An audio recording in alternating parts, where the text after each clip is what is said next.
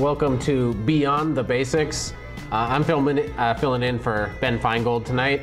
He's at Cortex doing a simul, so he'll be back for the class at 7:30. But for this time, I'll be filling in.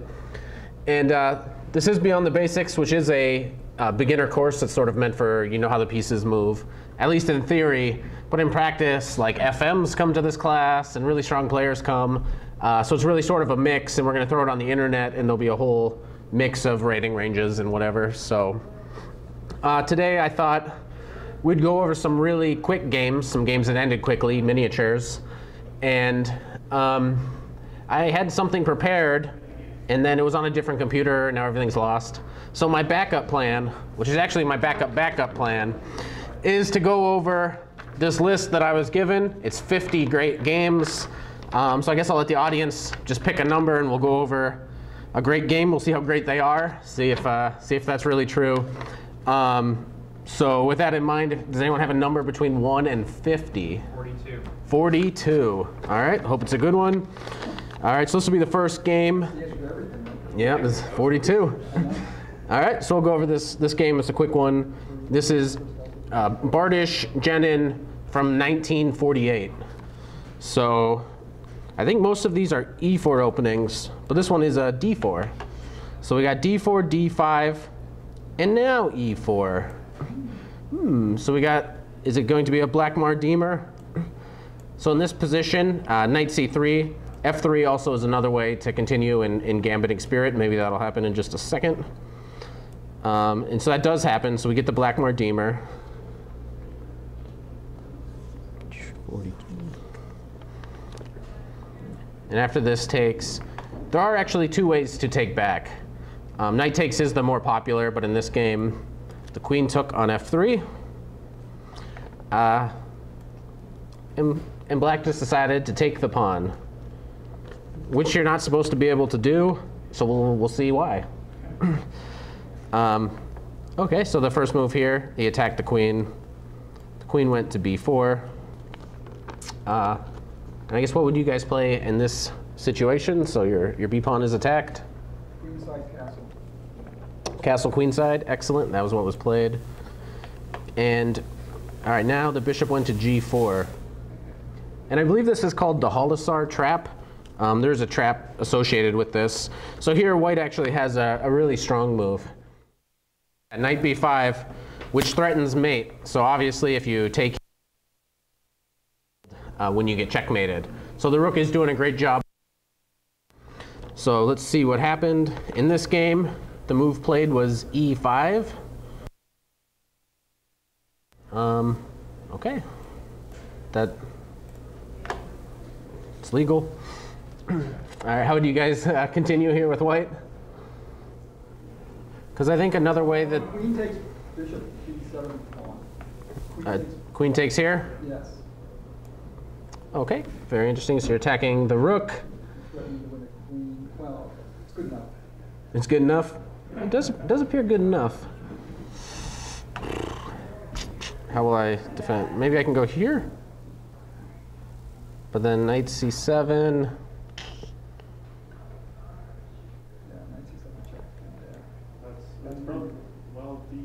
And now you got to discover check. Yeah, so wherever you move your knight, unless you move your knight with check. You can also move knight D6. Bishop C5 to kill a check. Oh yeah, that's a pretty strong move. Okay, yeah, so we're noticing there's some issues here. In the game, he chose to go in for this check immediately. That can't be bad. It can't be bad. And only now, this move is very nice. There's quite a nice little finishing move here. Who can find the last little idea?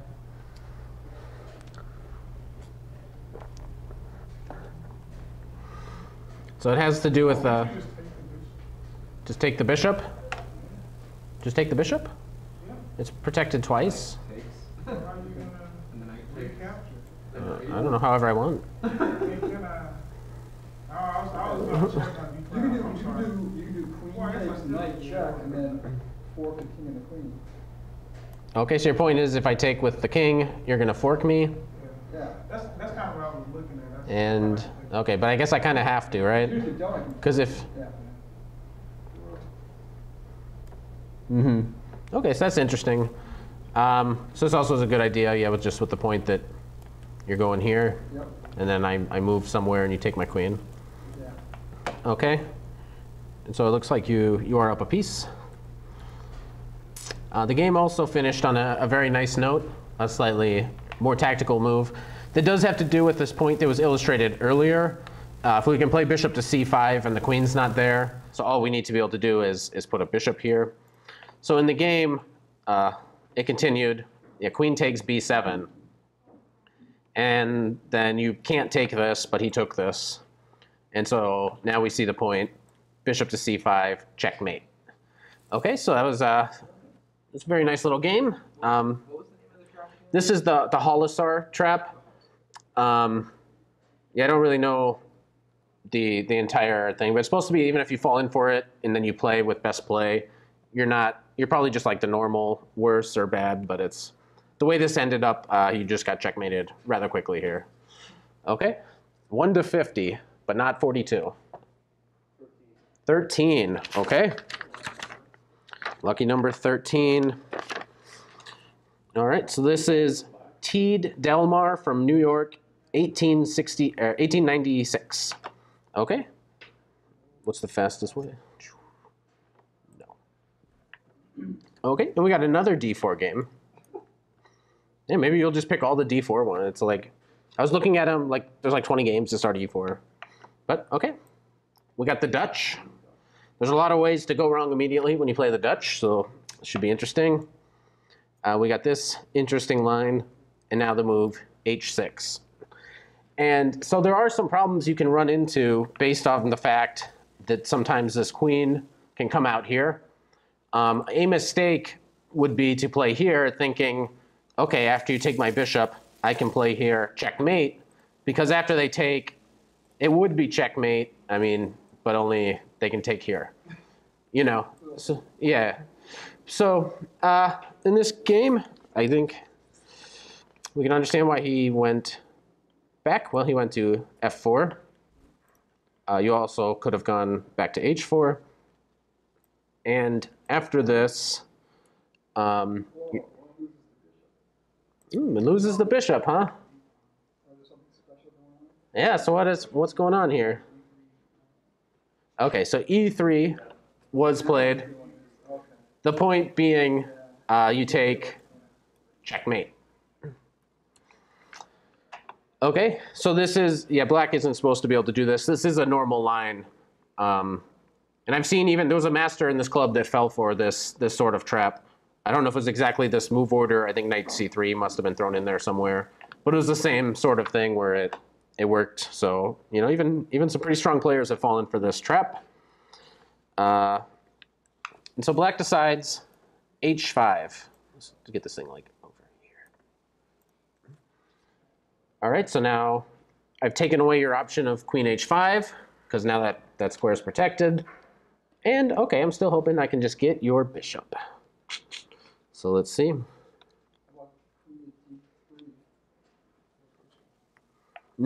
Yeah, so somebody said maybe queen to d3, and immediately somebody said, what about bishop to d3? Yeah, either one. So this is the one that was played. So now again, the point, hopefully everybody sees that if you take this, the point is checkmate.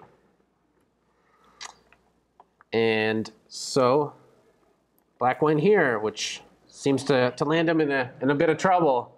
Yeah, so queen takes pawn. Excellent, yeah. Queen takes, rook takes, checkmate. Excellent, so an excellent finish. And it is sort of a model example of what happens when you push all of your pawns, especially your f-pawn. You can get into lots and lots of trouble along this diagonal. And so it's always very nice when you get to sacrifice a queen. So here's the queen sacrifice forces you to come off of this diagonal so the bishop can swoop in and deliver a checkmate. 19. All right.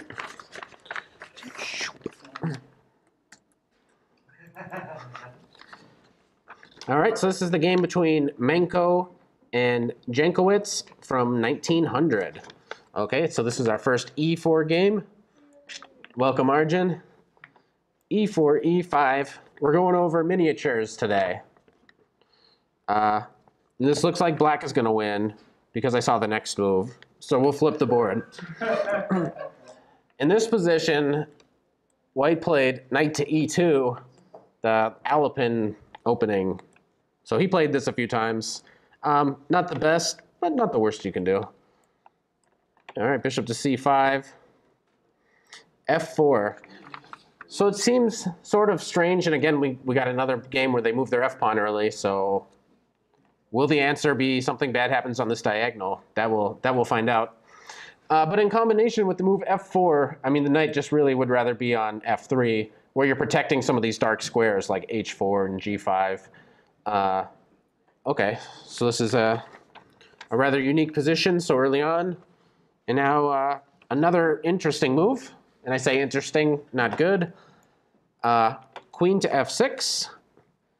So I suppose the point is, if here, which way do you want to checkmate? Okay, so white obviously can't take. Instead, white tried C3. C3, that's what happened.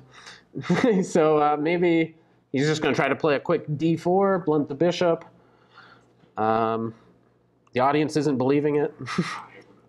All right, knight to C6. So I'm protecting D4 like 1,000 times. So if you play D4, I can probably take it 1,000 times. So instead, G3. And knight H6. Bishop G2. Knight G4. Okay, so now we're threatening to come into F2. And white decided, well, you can't castle. So he decided to go here, which obviously undefends the H-pawn. Don't worry, these are all 50 great games. So I'm sure there's going to be a great finish here. For one side.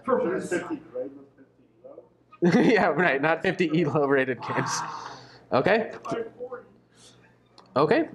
But now here, okay, very interesting. Very interesting. And now, okay, this is a great finish. So here's the position we got. Queen takes rook, fantastic. Knight checkmate, knight F3. Yeah, knight F3, checkmate. Excellent, so the two minor pieces, whoop, the two minor pieces working together to deliver the checkmate in this position. So yeah, very, very funny finish. So this was the big mistake, taking here. If you don't take back, then you're just still doing bad. But you were doing bad before. Okay, perhaps you could just move back and repeat. But now you don't have an H-pawn. But you didn't get checkmated. So this probably would have been a better way to continue. But okay, a very nice one. All right, and we got Arjun here. Arjun, give me a number between 1 and 50.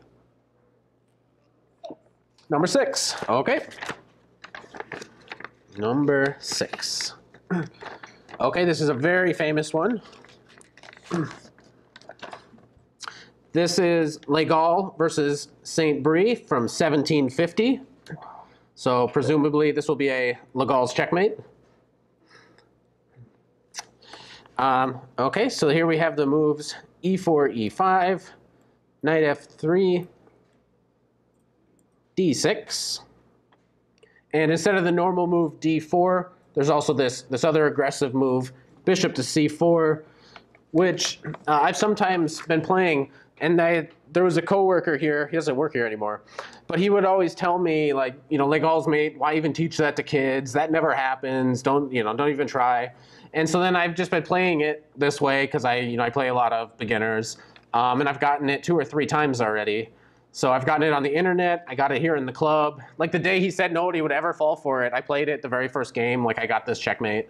So, and there's a couple different ways you can fall for it, but it does happen. So it does make sense to learn about it. So after here, which is not really the most accurate move, normally you want to wait for white to castle before you decide to put your bishop here. That way I'm never really thinking about playing H3 and G4. So a better move would just be to develop one of your knights to the normal squares. this is actually like the main move here. So let's see. So this happened, and the knight goes here. So here you have the trio that you need for this checkmate to work. And now all you need is for black to play a move that doesn't protect the d5 square. So you can play here, here, you know, some sort of random move here. In the game, this move was played. And now, do we see the best move here? Yeah. Knight e5, excellent. And so you should probably be suspicious if you're playing somebody and they play knight e5. So you should try to see why would they give away their queen. But that didn't happen in this game. But if you decide instead just to take this knight, then you're only down a pawn. Your position's still bad. White's doing really well. But the big trick is, whoops, so what happens if they go ahead and they just grab this queen? You see the whole thing? Bishop f7, and okay, I only have one square. And as Arjun said, knight d5. So this is Legal's checkmate. There are a lot more modern examples too where things are a little bit more complicated, but this is the original game where this model checkmate occurred. So very good, Arjun. You asked for number 6 and you knew the answer right away. Brilliant. All right, 1 to 50.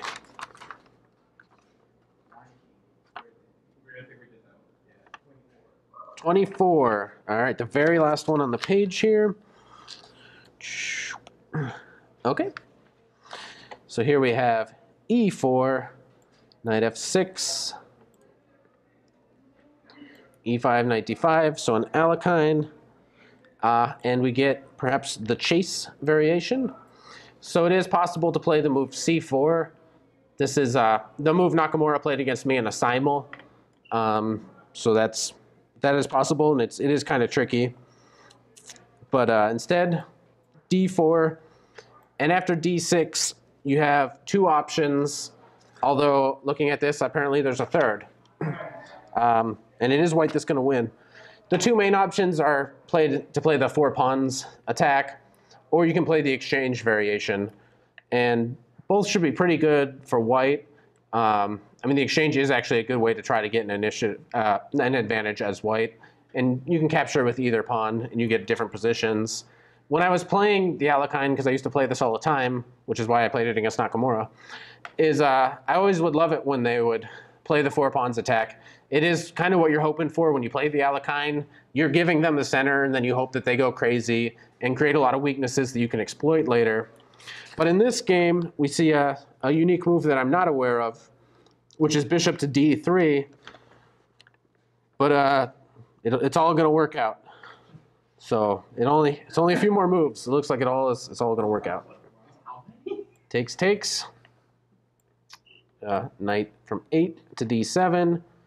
And now, what's the most aggressive move here? e6, yeah. With the point that if you take, which wasn't played, yeah, but you'd be this queen check. You can block. Yeah, queen takes, obviously. Obviously the prettier choice. So this is how the game should end. Okay, but that did not happen. He apparently saw that much. So the knight went here. Yes, excellent. Yeah.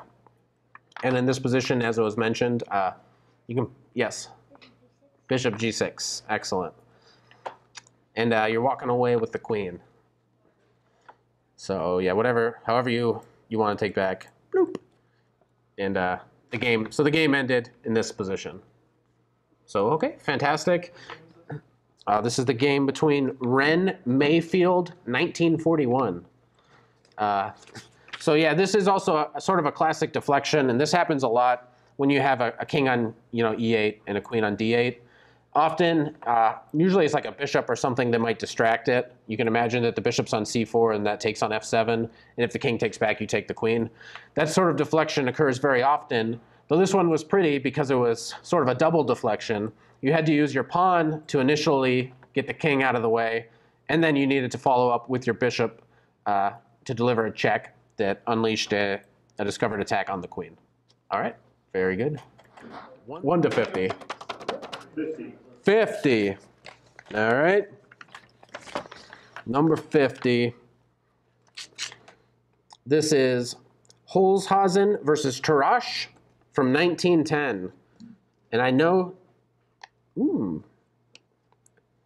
I know Tarrasch's name, but he's not the victor. Man, interesting. I was ready to just flip the board, but all right, this is how it is.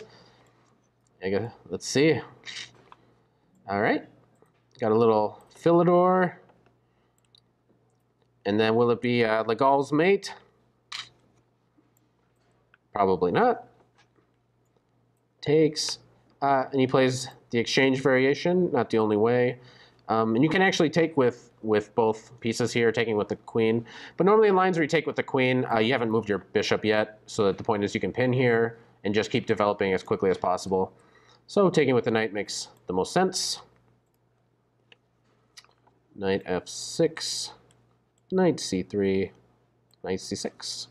All right, so how is this all gonna end? Castles, castles. So far they're playing just fine. h3, rook e8, rook e1.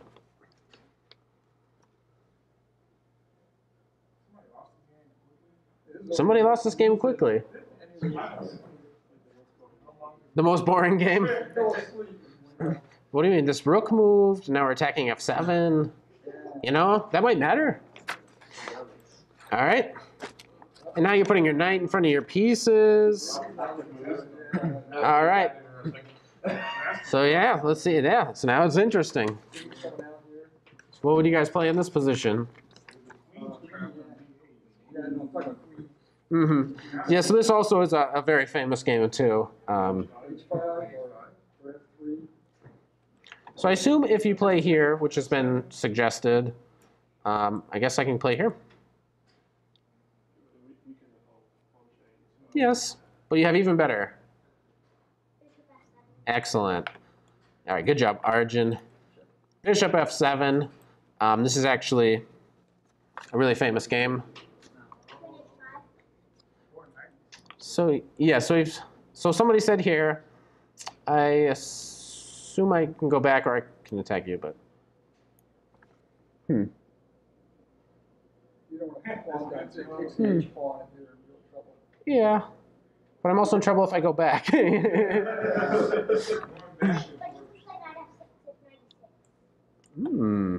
All right. Arjun, can you come teach this class for me? Because it's too hard. You'd have to be beyond the basics. All right. So excellent. So there is better in this position, which I think somebody had already mentioned. Knight e6. Excellent. So just threatening to take the queen. And if we take here, some kind of mate. Excellent. Next game. Yeah, we need Arjun. Arjun, help me out. Queen d5. And now queen f5. Excellent. A brilliant checkmate. Yeah, so what made this possible is a combination of you boxing in your own queen and me having active pieces. He was good, Tarrasch. He was great. So all these openings named after him. He's great. Yeah, I guess, yeah, he wanted to bring his knight out. That was Tarrasch. Yeah, this is actually quite a famous game, so. All right. Number one. All right, this is Taylor versus Amateur from London, 1862. I'm betting on amateur. You're betting on Amateur? I don't like your odds. Yeah. It's like a Star Trek joke. All right, it was knight f6. And, okay, so normally they take on e5. This also can lead to some great complications. So let's go ahead and look at this. This is the Boden-Kieseritsky Gambit. Does anyone agree with that? All right. Okay, so in this position, knight to c5. Normally they take, and you get some good compensation in the fact that you're much more developed. But in the game, he decided to move his knight again, because that's how he rolls, I guess. And that was an amateur, yep. Yeah, I don't like your odds either. All right, and you're not going to like your odds after this move either. You're not going to like your odds. Arjun, can you blunder here? Help me blunder. Excellent. Good job. Not only can you find the right good moves, you can find the right bad moves. So very good. Very good. All right. Who's got the move here? No, it's a great game. It's a great game. Yeah. You want to say bishop check? I assume he would play here. And then your knight's attacked, and your bishop's attacked, and then I hope you move your knight away and I take your bishop. So that wasn't played. We can also move knight to Yeah. d5 check, which is pretty nice stuff position. Where are you going? Knight up. Knight d5 check. Knight d5 check. Yeah, no problem. Really forcing. No big deal. No big deal. Sorry. Queen h5 check. Yeah, so in this initial position, we got the answer now. Yeah, this move looks pretty strong. All right. Knight takes pawn. So if knight takes pawn, I get one turn to defend. Can I do it? I can't. It's been claimed that I can't. Not well. Not well. Look at that defense. Look at this. Go right ahead. All right, fine. All right, take the rook to check at least. And then mate. Mate. Whoops. Ooh. Computer thinks you should put your knight there. Yeah, computer thinks you should put your knight there. So this actually wasn't played, though. Like everything looks like it's probably winning here. But this is ungood for one of them. But look, you got two pieces hanging. Like that's terrible. All right, instead here. All right, so the idea that we've sort of seen. So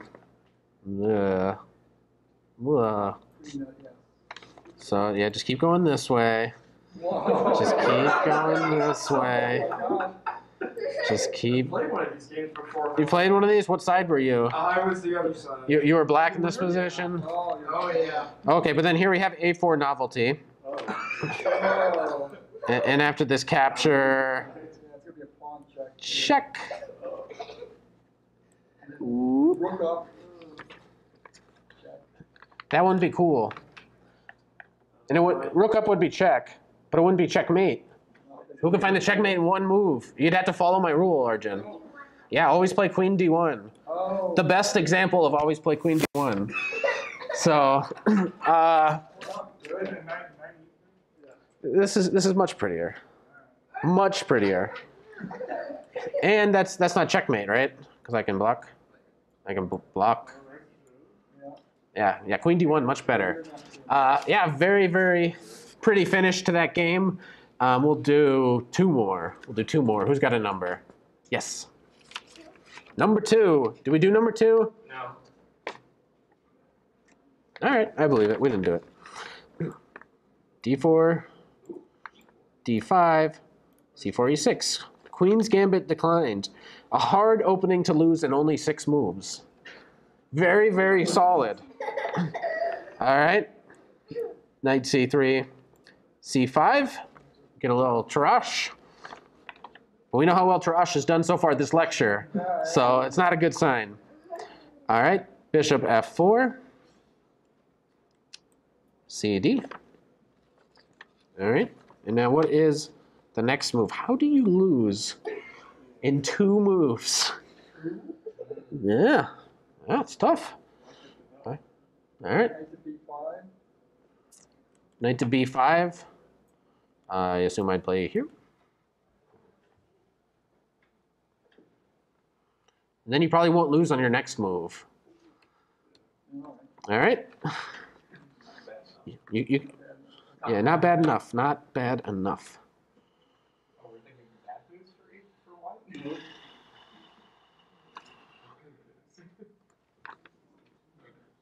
Does this make more sense? Let's relive it as the black pieces. Let's relive it. All right. So we're just crushing it here as black. All right. You're not going to be happy with the finish. You're not going to be happy with the finish. Those takes. takes, resigns. Everybody satisfied with that? So I suppose the point is, if you go here, what's black's move? Yeah. And you only have one good, you can block this way if you want to lose more stuff, but you'd have to play here. So, all right, everybody satisfied with that? It was great? You loved it? That was amateur, that should have been our first hint, versus Bruening from Berlin, 1907. All right, let's do one more. Just pick a really good one this time, come on. 32. Which one, 32? 32. All right, got a little 10 mover here. This is Schiffer versus Janning from Budapest, 1898. All right, let's make sure we know who's gonna win this one. All right, so it's gonna be black winning with checkmate in 10 moves. All right, E4, E5, knight F3, knight C6. Little bishop E2. Okay, not the most aggressive, but legal. All right. And now white plays for a little trick. So he plays the fork trick. So he took here. The point being that if you take back, we fork you. Black sensed that, and he decided to play, okay, I'll take here first. And only now did he take back. I don't know, this is probably good for white, though. But it's almost over. All right. So D4. And then what did black play? A little check. And I assume you can just go back with the king, but he decided to play here.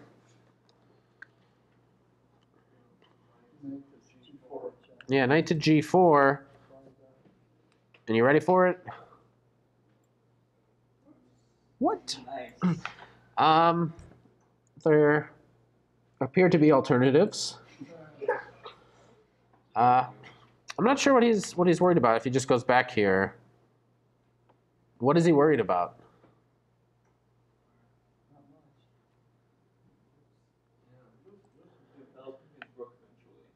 Developing his rook eventually? Yeah, right. You got to be able to develop your rook. You don't want to step in front of your rook. Just go out to G3. What could be safer? Threatening king takes knight. All right. Instead of taking with the bishop for some reason. All right, so continue as black. H5, H4 has been suggested. It's not going to help him? No. And it's not going to help him. All right, H5, H4 was on the order. Yes, gotcha. I just took your piece. Oh, yep. I'm feeling pretty good here as white. D4? D6 was played. D6, okay. And obviously not D4, but D5 also was played. Yeah, somehow the king ran out and got checkmated. Who would have thought? Who would have thought? But now here, this is the most important position of the whole lecture here. Which is the prettiest checkmate? Very important. Sacrificing the queen. Sacrificing the queen? You can play D6 or D5. Who thinks D6 is the prettier move? Just, 2, 3, 4? Who thinks D5 is prettier? Definitely, it's tempting to take. It's tempting to take. Yeah. Here, just for Ben Simon, we'll turn it all the way up. Oh, can't do it. All right. Well, all right, that was pretty fun. Some of those were great games. Some of those were so-so games. But okay, in general, watching these miniatures are usually very entertaining. So I would encourage you, if you wanted to on your own, just go search for miniatures that you can just watch on your own. They do generally tend to reflect sort of the basic themes where you can get into trouble really fast, such as in some of them we saw you move your F pawn too early, bad stuff happens to you on that diagonal, and it reveals a lot of things that occur even later on in the games. They're just sort of model examples of how you can get into the most trouble as fast as possible.